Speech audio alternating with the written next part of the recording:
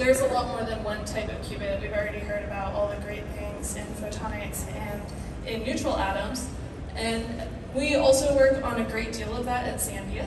But I'm going to talk about my work, which is on trapped ions. And while we do have open user facilities and our own attempts at making quantum computers, I'm going to talk about our attempts at making ion traps. One of the things that kind of stands ions apart from the other technologies is that the qubits themselves come from nature, similar to in neutral atoms, but we actually spent a huge amount of time and effort trying to create the container for these ion traps. And that's where a lot of our development work is going, also combined with improving the qubit technology itself.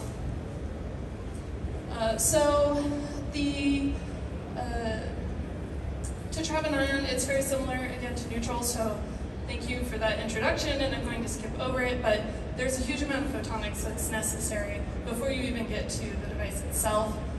Lasers are used, for the most part, to induce coupling between the qubits. We use ytterbium primarily in our lab, and it has a very convenient 12.6 gigahertz hyperfine clock state. And this can actually be driven with lasers rather than microwaves, but both methods work really well. And then in order to actually create our qubits, we need to put all of the ions into the same bowl or potential well. And this allows them to share their motional states. And then in order to drive gates across those ions, we just need to use lasers that address different ions. You could also use microwaves that address only ion 5 and only ion 15, but as you might imagine, getting microwaves to be really tightly focused is extremely challenging, so we focus on lasers.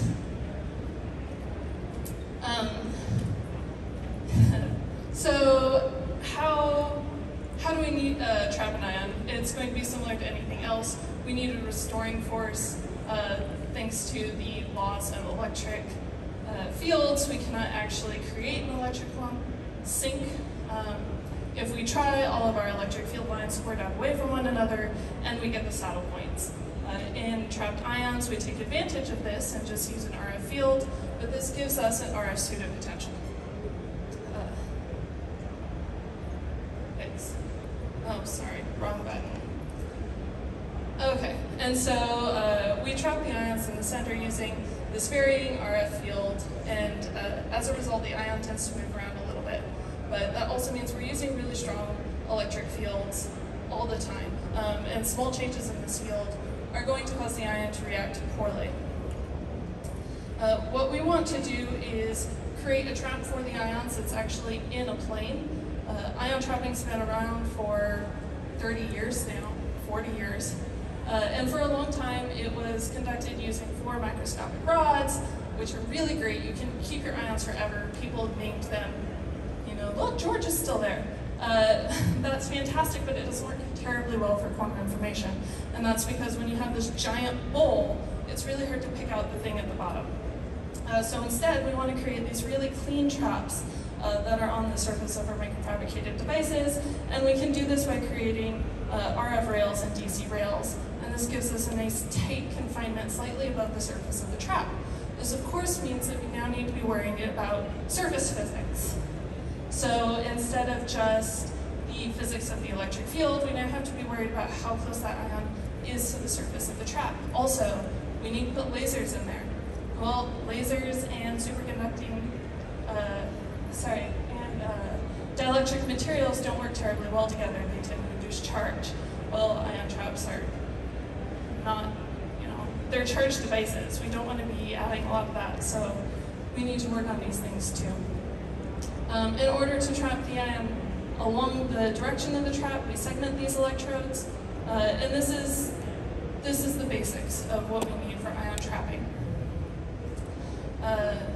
What we are doing is taking this to another level. So we want to build multi-layered devices. These really complex devices that allow us to do undersurface routing and create some of those detailed electrodes, but also protect the ions from some of the problems that the other components that we need are likely to create. So All of this started when people were creating these 3D hand-assembled traps with limited number of control electrodes or a single surface layer where all of the routing is exposed.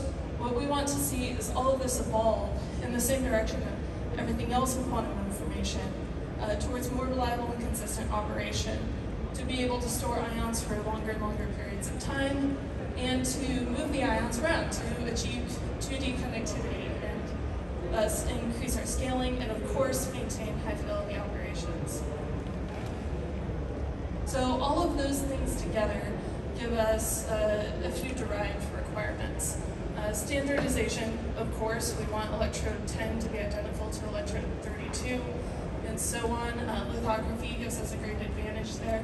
We want to make more than one of these. Sandia is probably the leading producer of multi-layered ion traps.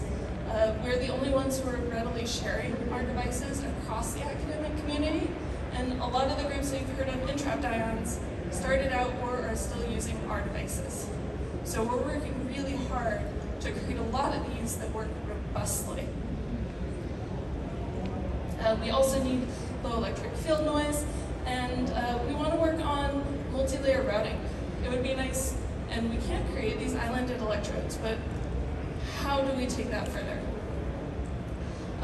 With that, we need to be worried about things like voltage breakdown. Unlike CMOS technology, where all of this fabrication began, we're applying a lot more than 5 volts to these things. So we need to make sure that it can survive up to at least 300 volts, and that's assuming nobody moves up higher on the periodic table. Ytterbium is enough of a challenge. Thank you. We also create overhung electrodes so that the ion can sit above the surface of the trap and is shielded from that dielectric, which kind of looks like a poorly ironed curtain down below. We also need to maintain the ability to do backside loading holes. So here's a trap where you can see on the top of the trap with the light shining through the back, and the same device flipped over on the bottom. This allows us to send ions and lasers through the device for various reasons. We also need to integrate capacitors. So again, ions are super sensitive to varying fields, and as a result, we need to put trench capacitors as close as possible to the DC electrodes so that the RF doesn't cause too many problems. All of that together has led us to create a lot of great devices over time. Everything from a ring trap to integrated microwaves on the microwave trap. You can't see it, but there's integrated microwave antenna down at the bottom of that. So with this, we're continuing to look at what's next, where are our traps going to go. Most recently, we produced the high optical access trap that's above the top. It's very similar looking to all the devices that are being used, because today it's either that one or people have adopted this design into their own manufacturing. The high optical access trap allows us to send laser beams in from the top surface and cleanly make it across the trap without clipping too severely. Along the bottom is our newest, latest, and greatest devices. We've got our Phoenix trap here, which looks almost identical to the one above it, and our Peregrine trap. So these are all on what we're calling the HOA trap platform. And the biggest difference between these is that one doesn't have a slot. This one does, otherwise they're identical. And they are large linear devices intended for very low power dissipation and high stability, so that you can create medium length chains or a couple of chains on the device and start moving towards larger ion systems. This is just an example of some of the technology that we need to integrate right now. So we need to maintain this high optical access shape unless we start getting some of those photonics built in, so we don't have to send the lasers across. We need a region to load, which is actually over here where we can send the ions through, and the large slotted region is meant for lasers. Several electrodes for manipulating the ions, an RF electrode which can dissipate a lot of power, integrated capacitors, temperature sensor wires, you name it, we are trying to put it on the trap. This is just to focus in on what some of the specialized regions are for. So it's got a lot of stuff on it because we use it. And with that, it allows us to control the ions. So that almost shows up. This is two ions being split apart and brought back together. Thanks to those segmented electrodes, this is a key feature in mid-circuit measurements that ions will need. This is us taking two ions and rotating them along the isthmus of the trap. If you need to swap two ions in place, that'll do it. And this is us goofing around because it was fun and made a good video. But on these same devices, we can also trap extremely long ion chains. So this whole thing is 1.5 electrodes long. We can get a lot more than the 5 ions that we're using onto a device. Really quick, because I feel obligated, there's a lot more that goes into ion trapping than just the ion trap. So we have, up in the top, is our entire circuit connection that's attached to the inside of our vacuum flange. It goes inside the big vacuum chamber over there. The top flange on vacuum chamber is this one here, and we actually hang it upside down because dust is a problem.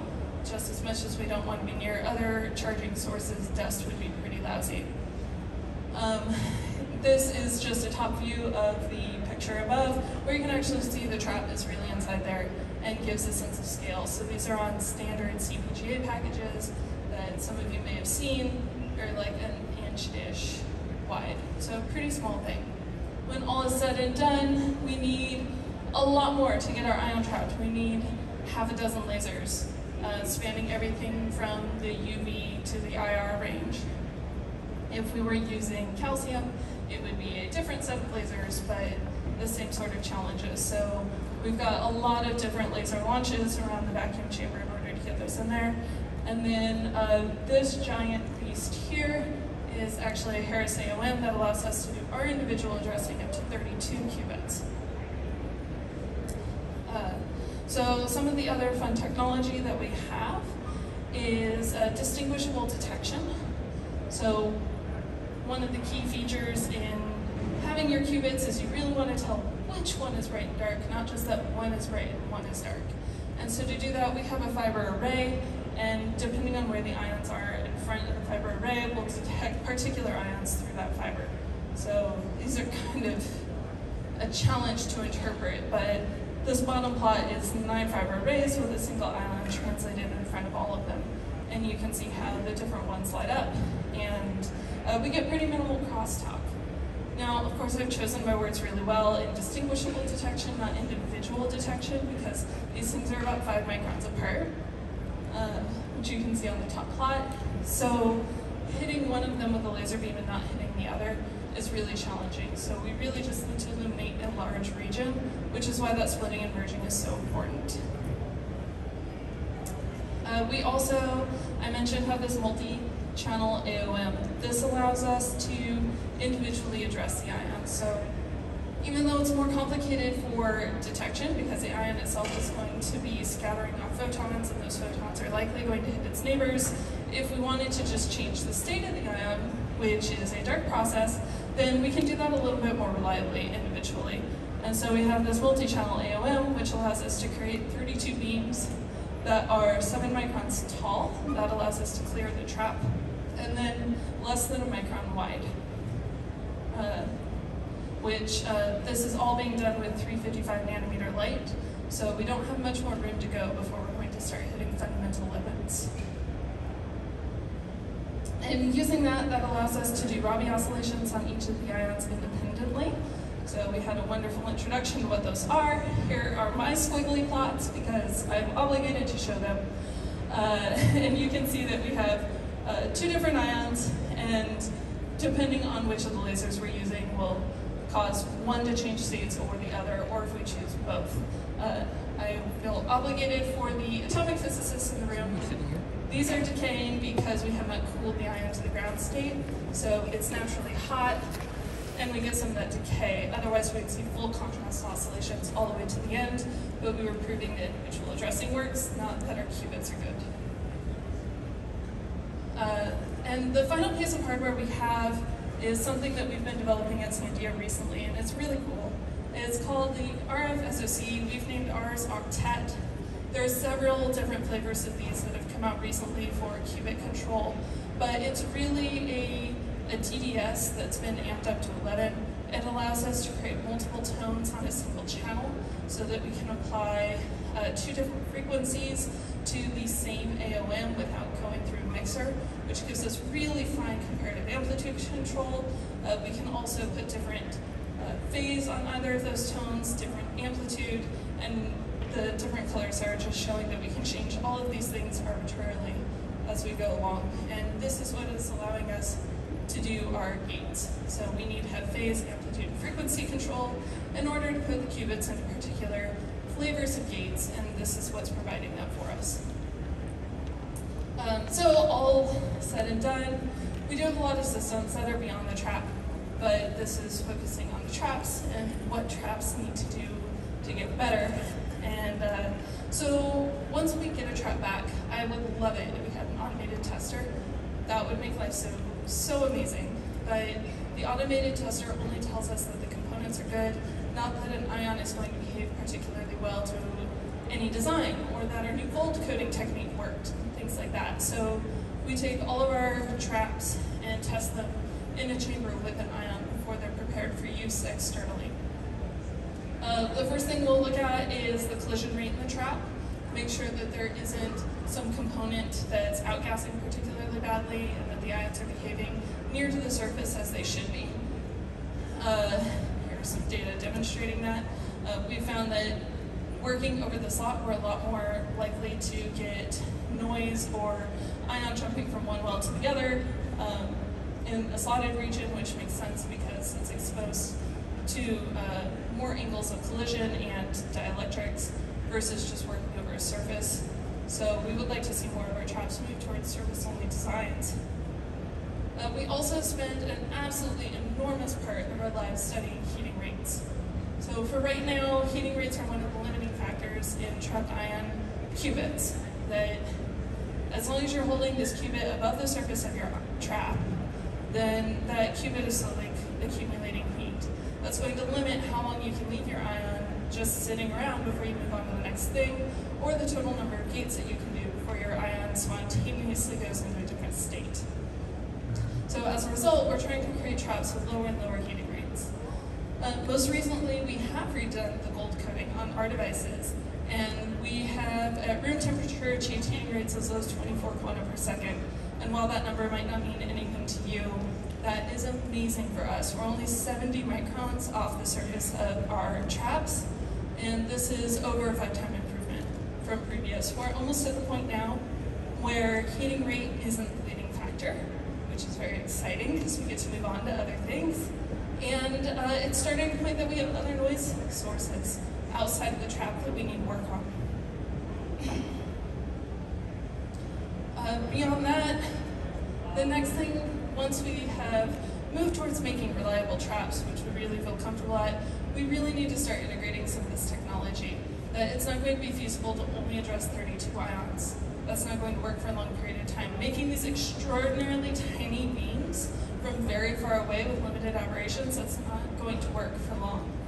And maintaining these detecting schemes where we can only illuminate all the ions at once is not going to work for long.